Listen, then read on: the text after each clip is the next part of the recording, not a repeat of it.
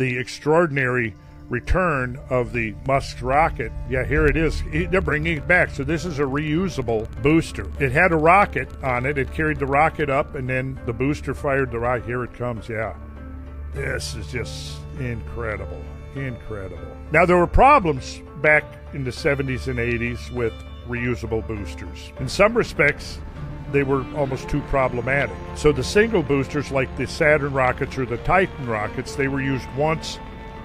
You know, the Titan rocket would fly up, it would launch whatever, its capsule, and then it would fall back to Earth, and that was it. It could be used once. And of course, what they were using for, for Viking and for the Apollo programs and a bunch of other missions were basically retrofitted ICBMs that were originally designed and built to launch nuclear warheads at the Soviet Union. So they have their pedigree goes back to the V-2 rockets in World War II.